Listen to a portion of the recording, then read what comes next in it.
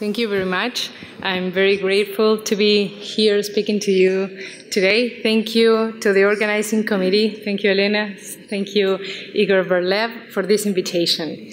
And the topic of my talk is going to be about radical trachelectomy. As they mentioned, my name is Gloria Salvo. I work at MD Anderson in Houston, Texas. I'm going to talk a little bit about history and indications of this surgery, oncologic and obstetrical outcomes. I'm going to talk if it is safe to perform it as is published in the literature in pregnant patients, and also if we can go a little bit less radical, as again it was mentioned in previous talks. We're talking a little bit about two studies that are ongoing, or one is already done, the CONSERVE and the SHAPE trial, and minimal invasive. Another question that has been raised, and of course, after all these talks, it's an important topic, is about if it is safe to perform radical trachelectomies via a minimal invasive approach. And again, I'm going to mention an ongoing study that is the IRTA trial. Very briefly, you know, cervical cancer is the fourth most common cancer, and most important, 38% of patients diagnosed with cervical cancer are women that are less than 45 years old, so they are in their fertility years. And there's a trend on delayed pregnancy seen in the last few years or decades. And for that reason, fertility-sparing treatments appear as an option to radical hysterectomy. First described by Daniel Dargent in 1994, the vaginal radical trachelectomy, that you all know is the removal of the cervix, parametrial tissue, and upper vaginal, and then the uterus is reattached to the vagina. And after this first publication, there has been several others on Smith et al. Published in 1997 on open radical trachelectomy, Jen Pearson in 2008 on robotic radical trachelectomy, and in 2010 on laparoscopic radical trachelectomy. And there has been many publications for the three approaches. The National Comprehensive Cancer Network, the NCCN guideline, has this fertility-sparing option. You know that of course, the radical hysterectomy is a standard treatment, but it has the radical trachelectomy as an option for stage 1B1 and 1B2. This is the FIGO, the new staging for the FIGO 2018, and also as an option, I don't know if you can see here, as an option to stages 1A1 with LVSI or stage 1A2. This is a new study that published by Jason Wright. It talks about the trends in use and survival associated with fertility-sparing trachelectomy, and it was done using the National Cancer Database. It included 15,000 patients, both going hysterectomy versus trachelectomy. And what it shows is the trend in radical trachelectomy. So over the years, since 2004 till 2014, you can see the trend that is rising. And this trend is the greatest increase is seen when patients are younger than 30 years old. When talking about mortality, the same publication shows that there was no difference in the rate of mortality when comparing hysterectomy versus trachelectomy. And when talking about oncologic outcomes, this is a very nice review written by Dr. Enrica Ventivegna and colleagues. It's a systematic review, including 3,000 patients. They compare 6 different fertility-sparing procedures. As you can see here, we are going to talk and mention especially radical trachelectomy by pointing out some a little bit things of the other two. They have, as you can see, there's several patients included in the review. And here, this is the table only comparing radical trachelectomies via a vaginal approach, 1,500 patients, open 866 patients, laparoscopy 252 patients, and robotic 101 patients. Talking about vaginal radical trachelectomy, very briefly, the oncologic outcomes, that is what the review is about, it has a recurrence rate of 4%. And when they compare, because 84 of the patients published on vaginal radical trachelectomy especially specified that the tumor size was greater than 2 centimeters. So when comparing oncologic outcomes in tumors greater than 2 versus less than 2 centimeters, they found that the recurrence rate in greater than 2 centimeters was 17% compared to 4%. So this is statistically significant. And of course, tumor size greater than 2% should be a contraindication for vaginal radical trachelectomy. Then appears the abdominal radical trachelectomy that meant to be more radical in terms of parametrial resection, and so indicated for patients with unfavorable prognostic factors, as is tumor size greater than 2, LVSI positive, or both. And when talking about open radical trachelectomy, there's some issues or considerations that appear in the published literature. That is it good to preserve the urine artery, or is it okay if we ligate it? There are 2 publications on reanastomosis. Okay, so when looking at all these studies, when preserving the urine artery, the operating time is longer, the estimated blood loss is higher, and for so it has declined in the past 5 years. And the choice has been to ligate the urine arteries in the past 5 years of the newest publications on open trachelectomy. There has been reported more severe complications than with the vaginal approach, especially with deep site infections like abscess. And another highlighted point in the literature is complications with the cerclage, like cerclage erosions and cervical stenosis. Those have been reported higher than in the vaginal approach. Regarding oncologic outcomes, the recurrence rate 5%, pretty similar. But when talking about tumor size, tumors greater than 2 centimeters, the recurrence rate was lower than in the vaginal approach for these tumors, bigger tumors. And this is a new study.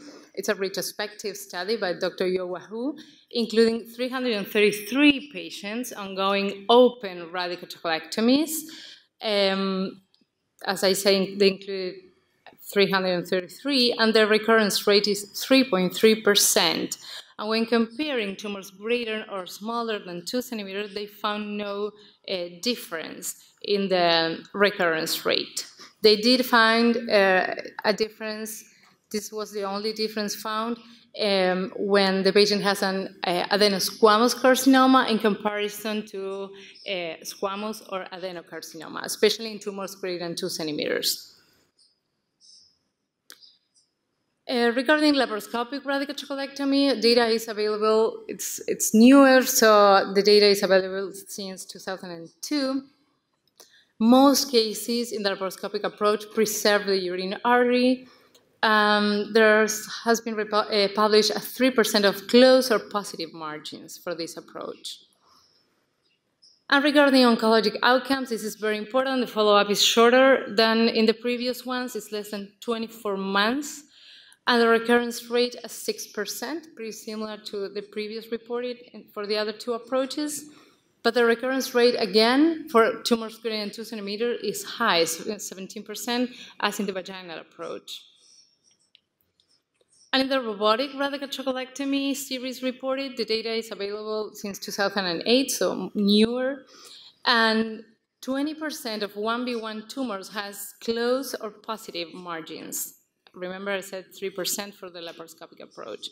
And only 1 of these series reported on follow-up. and it was longer than 34 months, but it was only one of 9 series published. So the conclusion for the robotic approach in this review is this robotic radical trachelectomy is still in its feasibility stage. When talking about fertility outcomes, obstetrical outcomes, that is the main issue why this surgery firstly was described, or for young patients that wish to maintain fertility without compromising oncologic outcomes.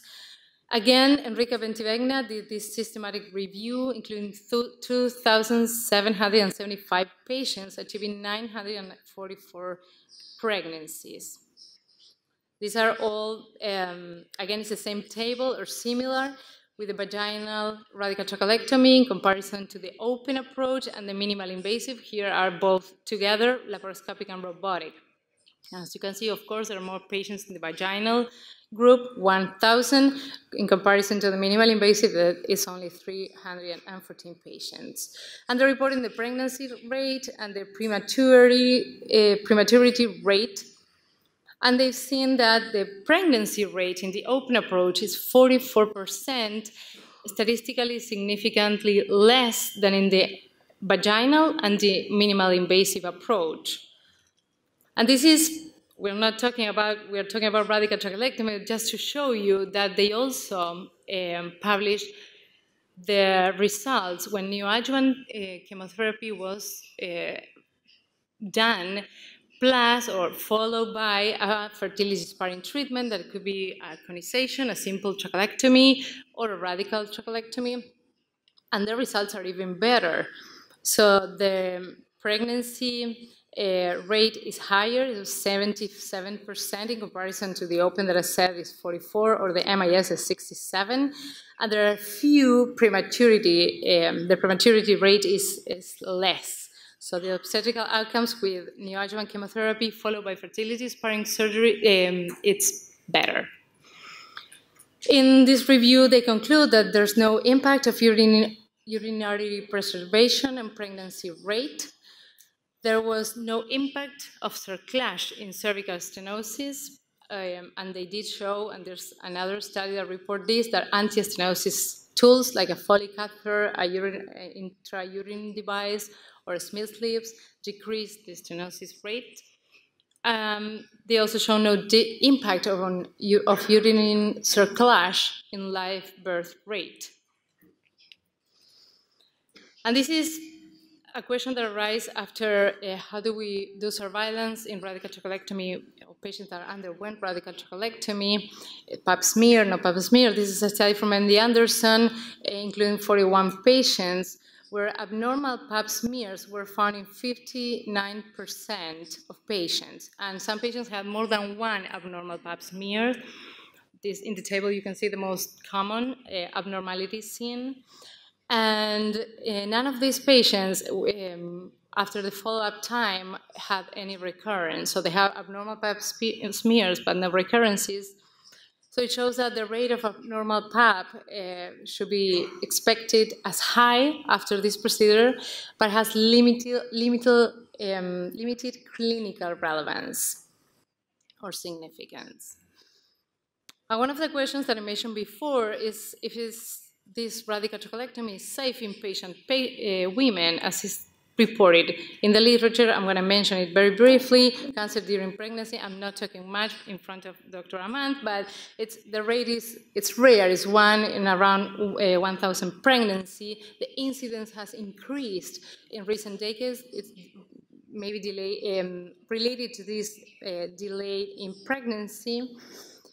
And cancer, this cervical cancer is the third most common cancer in pregnancy. So again, it's an important topic. And this is the first abdominal radical trachelectomy series by Dr. Laszlo Ungar, reported in 2006. It included 5 cases, and after him, there has been published several, or 28 patients in total in several series. And this is a review article by Dr. Rodolakis included, as I said, 28 cases in the 3 open, vaginal, and laparoscopic approach. And as you can see, we're not going deep in this table, but just the highlighted part is related to obstetrical outcomes: 5 miscarriages, 14 preterm, so birth before the week 37, and 1 fetus death. So it has very poor obstetrical outcomes, 20 out of 28 patients, that's around 71% of poor obstetrical outcomes. In this guideline, written by Dr. Frederick Amand, this is the second guideline of the second international consensus meeting, they mentioned that radical trachelectomy during pregnancy has a significant blood loss and prolonged surgery. The obstetrical results are poor, 32% in there are 6 in 19 cases described, results in early abortions. And for that reason, the guideline does not recommend radical trachelectomy during pregnancy. We are in the Anderson. We report in 2018. This publication is a series of 5 cases that pregnant patients underwent simple trachelectomy. Here you can see. We were not the first to describe it. There are some others, 9 cases in total. As I said, these 5 patients underwent simple vaginal trachelectomy with a laparoscopic or robotic pelvic lymphadenectomy. All patients are no evidence of disease at this moment. As you can see the table, the follow-up is 75 months with a minimum or the range from 14 to over 100 months. Now this is not 14 anymore, it is 34 months, and the patient is still without evidence of disease. And regarding minimal invasive surgeries, the question is it safe to perform minimal invasive radical trachelectomies? And after all you've heard before, we had to talk about this a little bit. And this is, again, a National Cancer Database study published by Dr. Wright. It includes patients with stages 1A2 to 1B. They included a total of 246 patients, 144 underwent minimal invasive approach, and 102 open approach. There are in both arms or both groups patients with tumors greater than 2 centimeters, around 30%. And what it shows is that in the United States, a minimal invasive radical trachelectomy became the dominant approach in around 2011. And when talking about oncologic outcomes, the minimal invasive and the open approach showed a 3.5% for the minimal invasive versus a 7.6% for the minimal invasive approach. So it appears to be no difference. And this is very interesting, these authors in their discussion mentioned that their results, as you can see here, are underpowered. I mentioned 200 patients, to a small sample size to draw any clinically meaningful conclusion. And I guess Peter mentioned it several times, given the favorable prognosis of radical trachelectomy, the recurrence rates are few or are not high. They did this assumption in the discussion, and it's just an example, but assuming a 1-to-1 case mix for open and minimal invasive trachelectomy, if you want to have a study with an 80% power, they estimated that the sample size needed is going to be 39,000 patients to get to detect a 10% difference in 4-year mortality. So it's a huge number, and this study was not powered to answer that question. So the conclusion of the authors is although the study showed no difference in survival between the both minimal invasive and open groups, the effect of minimal invasive on survival remains unknown and further studies are needed. So we are conducting, Dr. René Pareja from Colombia, Pedro Ramirez, and myself, we are conducting this international radical trachelectomy assessment called the IRTA study. We already published in the International Journal as a clinical trial. This is a multi-institutional, international, retrospective study whose primary objective is to compare disease-free survival. And we are including patients in stage 1A, 2, or 1BA. This is the previous classification, so tumors of 2 or less than 2 centimeters. Comparing open versus minimal invasive, and minimal invasive includes both laparoscopic or robotic approach. These are our inclusion criteria. We're including patients from January 2005 to December 2017. We're including patients, of course, with radical trachelectomy and pelvic lymph node dissection with or without sentinel lymph node mapping, squamous adenocarcinoma and adenosquamous carcinoma. 3 histologies are included. Stages, as I mentioned, 1A2 to 1B1, less than 2 centimeters in the preoperative setting, and this can be physical exam, images, or a cone. Either one of the 3 has to be shown that the tumor was less than 2 centimeters, and the centers need to contribute with 15 cases or more, either approach.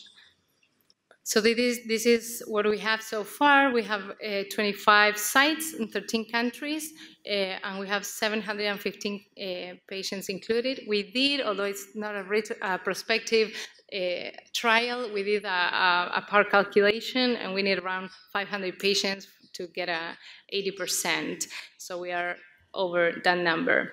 We have, as you can see, sites from around the world, and as mentioned here, Russia, Dr. Igor Brelev and Elena Ulrich are participating, as well as Dilara Kaidarova from Kazakhstan. We are aiming to present these results in the next IGCS meeting in Rio 2019 and publish the manuscript after. And very briefly, if we can go less than this, so the IRTA will kind of answer a question on approach, but can we go less than radical trachelectomy? And there are, as mentioned before, 2 studies, including patients with 2 or less than 2 centimeter tumors. One is a conserved study, that's a single-arm study from MD Anderson. Dr. Kathleen Schmeller will present the results in the IGCS meeting this year. 100 patients were included in the study, and that's completed. And the study, the patients underwent conization or simple hysterectomy and pelvic lymph node dissection, again, with or without sentinel lymph node mapping, but this is not a randomized study. And the second one, the SHAPE trial, this is a randomized trial by Marie Plant. They aim to accrue 700 patients. And patients are undergoing radical hysterectomy and pelvic lymph node dissection versus simple hysterectomy and nodes and pelvic lymph node dissections as well. So in tumors less than 2 centimeters, these 2 studies will answer the question that if we can go less radical in this patient population. And regarding tumors greater than 2 centimeters, this is another trial by Marie Plant. It's a starting trial. It's already published in the International Journal of Gynecology and Cancer as well, so you can download and read it, but briefly I'm going to go over it. And Dr. Frederic Amand is also a co-investigator for the study, so any questions, or if you want to participate, more than welcome. This is a multi-center prospective single-arm phase 2 trial. The primary objective is to evaluate the feasibility of preserving fertility, and they're including patients with FIGO stage 1B2. This is 2 to 4 centimeter tumors, clinical and images. With negative notes, and it has to be patients, of course, premenopausal, less than 40 years old, and they must achieve to continue to, I'm going to show you a little bit of how it works. I think it's easier this way. So the patients are undergoing 3 cycles of platinum paclitaxel chemotherapy. They'll have an MRI, a pelvic MRI, and if they achieve optimal response, that is, of course, no residual disease in the images, or less than 2 centimeters, they're going to go a large conization or simple trachelectomy. If there's suboptimal response, so a radical hysterectomy with or without a chemoradiation therapy or chemoradiation therapy alone. The sample size is 90 patients, and the expected complete accrual is 2022, and the result will be presented in 2025. So as a conclusion, the patient selection is the most important thing in radical trachelectomy to avoid positive margins and adjuvant treatment, to be able to maintain fertility. The urinary preservation has no shown to have any impact in fertility rate. Radical trachelectomy is definitely not recommended in pregnant patients, and minimally invasive surgery has higher pregnancy rates than the open approach. That is important, that's why the question. And the better obstetrical outcomes, anyway, they're obtained with neoadjuvant chemotherapy, continue plus a fertility-sparing treatment that could be a conization, a simple trachelectomy, or a radical trachelectomy. There are questions that remain unknown, and one is, can we go less radical? We are waiting for the CONSERVE, the SHAPE trial, and the CONTESA, the last one I mentioned. And if MIS is safe for this population, we are waiting on our results, although keep in mind, it's a retrospective study, but we will see what it shows in the IGC meeting that everyone is more than welcome to assist. And I want to give my special thanks. It has been an amazing trip to Russia.